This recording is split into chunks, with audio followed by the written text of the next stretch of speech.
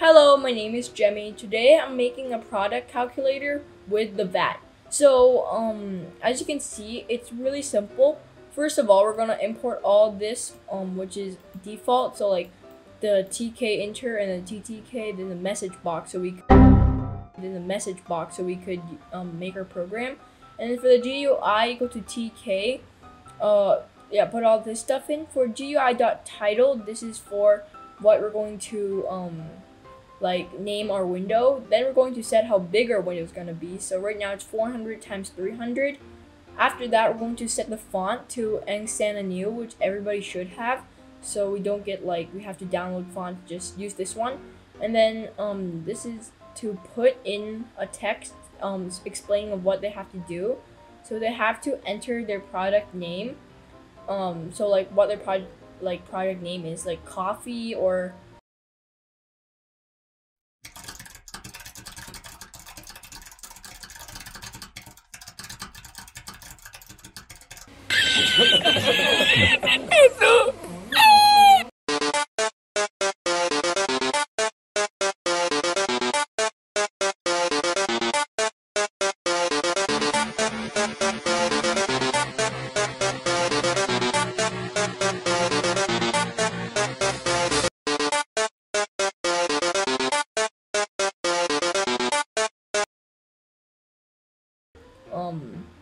chocolate. And then this one is to print it, I'm pretty sure, yeah. And then E1 equal TTK. This one is to set I think it's how big the text box is. Yeah, the text box. And then L equal to TTK.label. This is another text. It says enter your product price, so it's like how expensive your product is. And the last one is to enter your product amount, so how much you're gonna buy. After that, oh sorry, this one's for testing. Hold on, let's look at this. I watched too much Technoblade. So define math. So now we're going to calculate the name of the product. I mean, we're not calculating it, but we're going to calculate the price of all products, excluding the VAT of a single product, and VAT of all product, and total of all product. So yeah, what we're going to do here is we're going to right here we're just going to print the name and the price and the amount normally. And then down here we're going to calculate the price of all product, which is 2 times the price and the amount, and it would equal to right here the formula is price times amount, as I said. And remember to convert them into integers or floats, because one is that this is a string right now, so we have to convert them. And now in here is to calculate the VAT. So instead of using normal integers, right now we're going to use float, because some VATs are going down to decimals. So use a float instead of integer, because it will be more precise and it can do decimals, because integers can't and floats can't.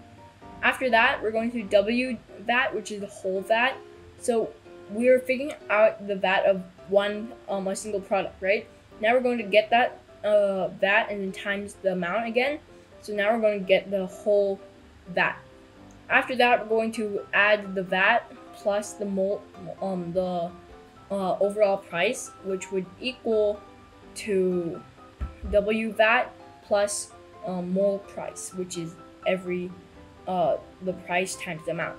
So yeah, that's pretty simple. And then after that, we get a button saying calculate, and command equals to math, which is right here since we defined it, and set how big the button is. So let's test it.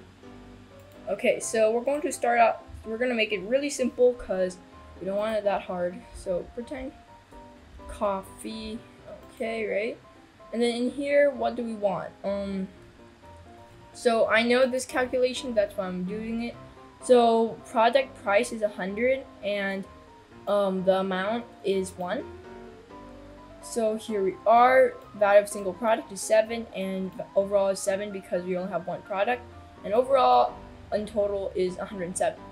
This is very useful if you want to like calculate how expensive your like online online marketing or shopping is going to be. So yeah, make this program and you would calculate it, not using your head, because I'm too lazy to do that. Yeah, and all of this is based on my Wikipedia video. I used it and I used the code and made this. So yep, remember that you can always use from other programs to develop your own programs even further. And that's it for this video. See you in the next episode. Bye!